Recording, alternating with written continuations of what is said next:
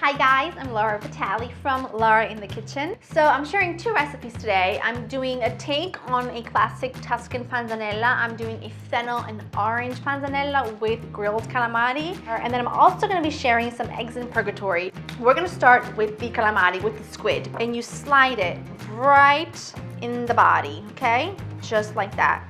And then you score. You need a drizzle of really good extra virgin olive oil. I'm gonna use my Bertolli organic. You just move things around.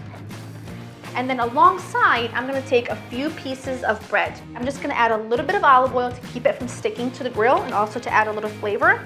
And now I'm gonna pop these on a screaming hot grill. I'm also gonna pop some lemon on the grill as well. That gives it a really lovely smoky flavor. So at the end of it, that is what you're looking for, right? Now we're gonna assemble the salad, which is easy and simple, and you can use whatever your heart desires. So I'm gonna take a bulb of fennel, take out the core. I've added a couple of handfuls of arugula.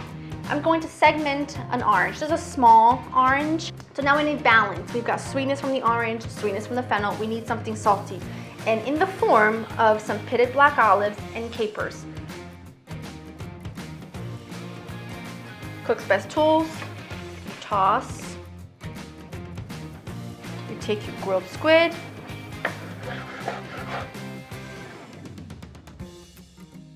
So the next recipe I'm going to share with you is eggs in purgatory. I'm going to be using the Bertolli rustic cut. Open up your bottle.